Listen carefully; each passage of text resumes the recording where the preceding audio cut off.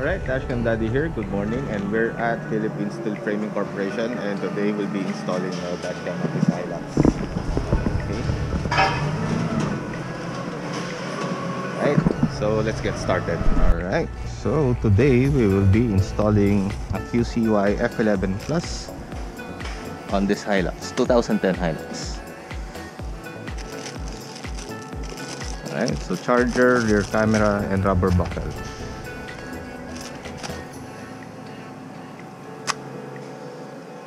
Okay, prior to installation, pwede nyo na ikabit yung rubber buckle. Ito naman yung yayakap dun sa rear view mirror. So slide out lang yung camera and then take off yung protective sticker. Alright, let's do this.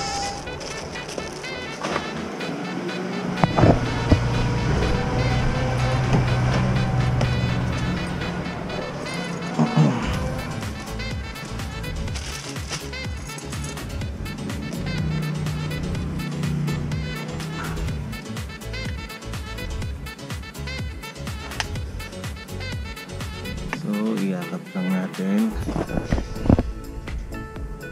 rubber buckle. Okay.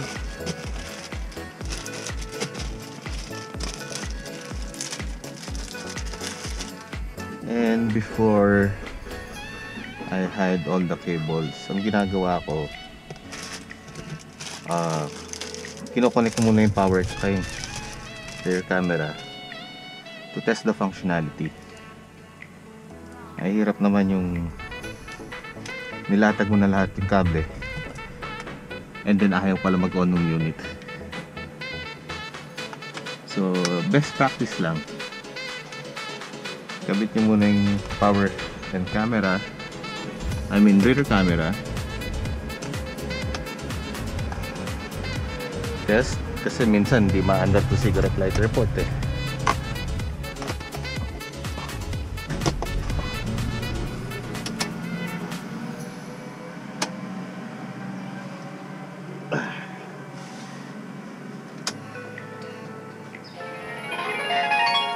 So yun, umandar naman.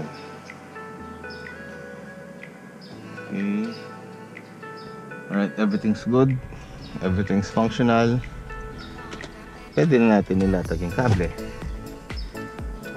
Alright.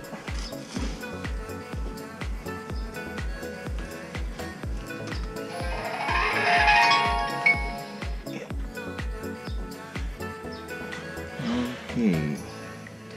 Yung kable again, applicable sa lahat ng sasakyan. All we need to do is to tuck in the cables dito sa headliner.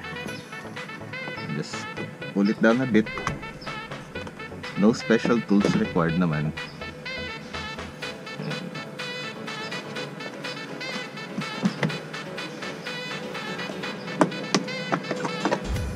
Alright, so sisingit lang natin dyan. Pasok mo lang dyan. Take off this pillar panel. Then continue just continue to tuck in yung panel. And then pababa.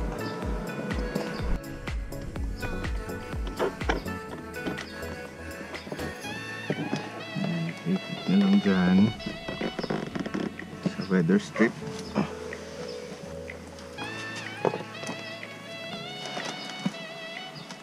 Disconnect this first kasi ilulusot natin itong cable na to sa ilalim ng driver seat. Pagdating sa baba, just run it along the chassis papunta sa likod ng sasakyan.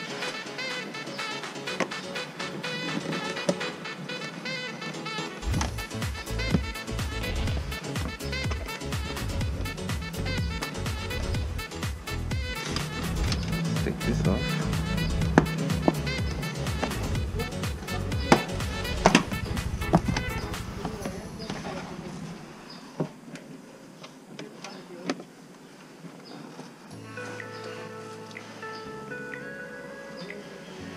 Run it along the factory cables.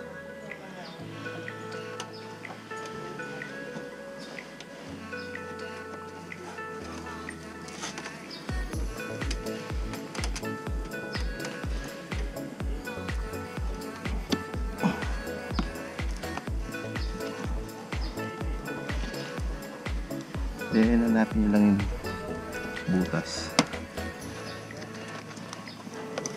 papunta sa ilalim. Ayan.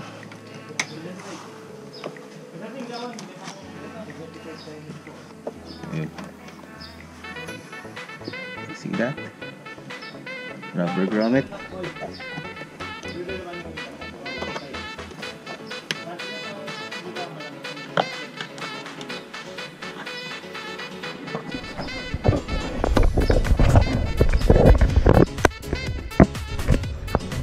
See that?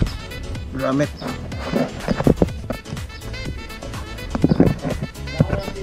Labas ko yung daliri ko.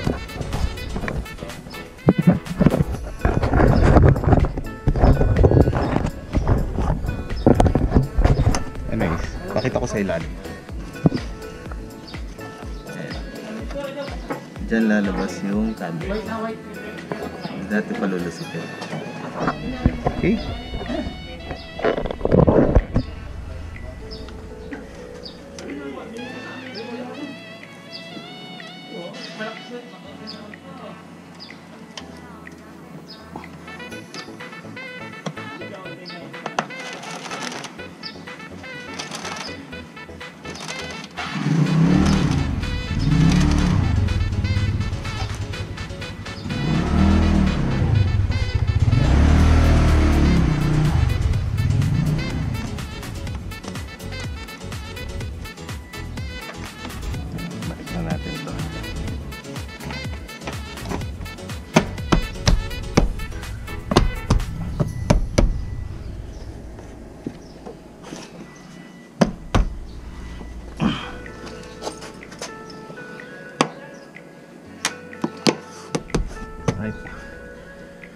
Susunod na tayo sa ilalim. Dito tayo sa ilalim nakahiga. So pagagapangin lang natin yung cable dito sa chassis niya papunta sa likod sa may plaka ng sasakyan. So hilahin lang natin. You see that? Ayan, nilabasan sa ilalim ng driver seat.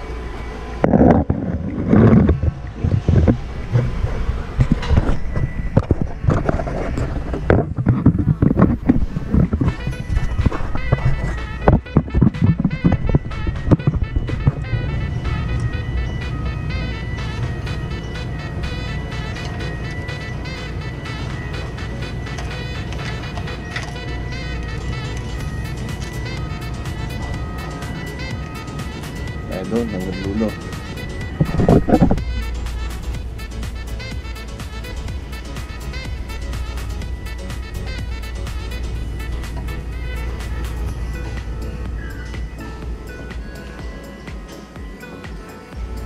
Okay, nandito na tayo sa bandang likod. Papunta na tayo sa plate number area.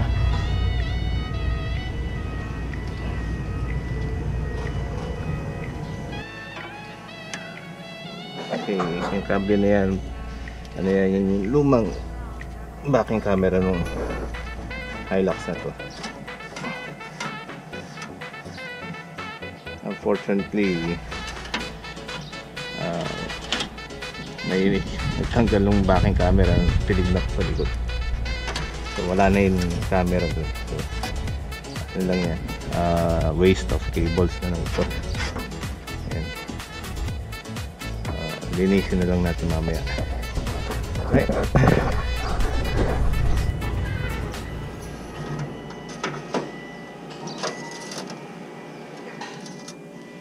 Okay, success. Dito na tayo sa likod.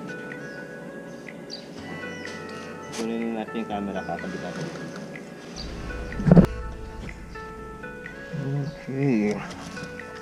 So, for this step, this is actually universal kahit anong dashcam. Kahit anong brand,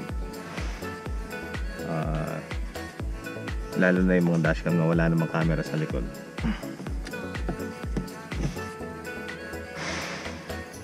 So i-mount nyo lang yung dashcam nyo, tapos yung power cable Takin nyo lang dito.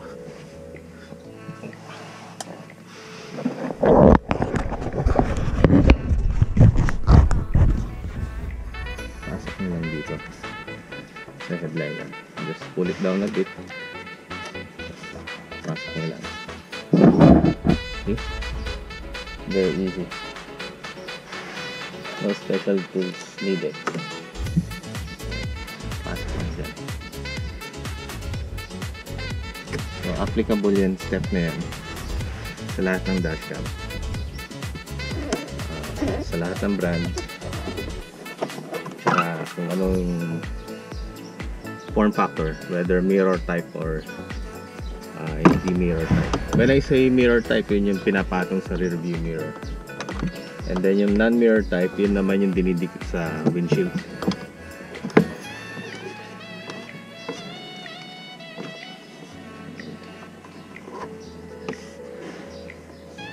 So, tuck it in, take off this panel. You can pull down the weather strip para hindi kayo mahirapan, and then run the cables down sa dashboard.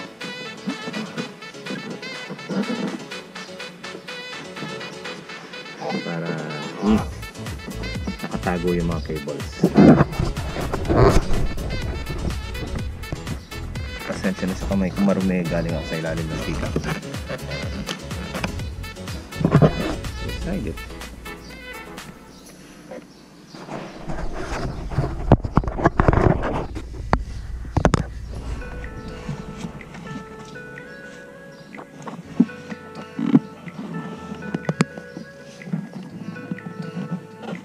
As you can see, I'm not using any tools for this.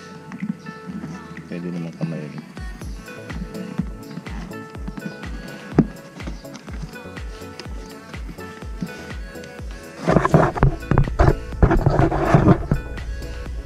And then just hide it under the carpet. It's that simple. Bakit under the carpet? Para kapag pinaservice niya yung aircon ng sasakyan nyo at need baklasin yung dashboard, at least hindi tatamaan yung power cable ng dashcam.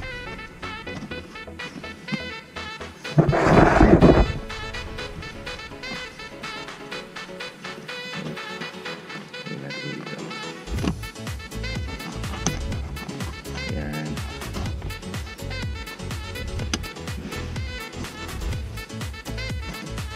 There.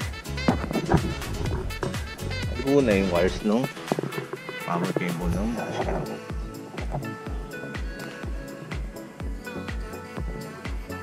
Okay. After hiding all the cables, test natin uli yung dashcam kung maandar pa. Tapos lang natin install yung ating QCY F11 Plus dashcam dito sa Hilux na to. So, yun yung rear camera.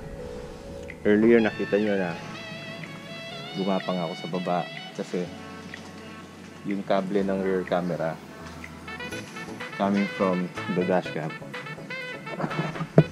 Yan, dumaan dito sa baba, tapos sa ilalim ng driver seat, and then sa ilalim ng taxi, papunta doon sa likod. Now let's test the dashcam.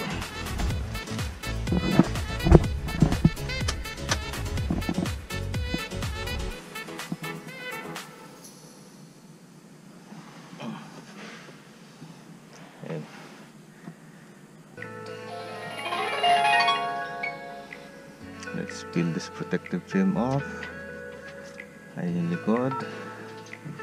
And then kapag aatas yung driver, nagbago yung view. Mas marami ka na ngayon nakikita. Tapos meron ka pang reverse line guide. So pwede nyo papalitan yan. Just toggle this. Nag-iba-iba yung angle ng camera. Right? Everything works. Everything is good. And that's how you install a dashcam on a 2010 Toyota Hilux. Hope you enjoy, and please share this video sa mga kakilala nyo may pickup. Actually, in process naman, almost all pickup sa market, ganun din naman yung procedure. So nasa ilalim ng driver seat yung access para palabas. Okay, like and share, and also subscribe to my channel for more installation videos in the future. Okay, bye.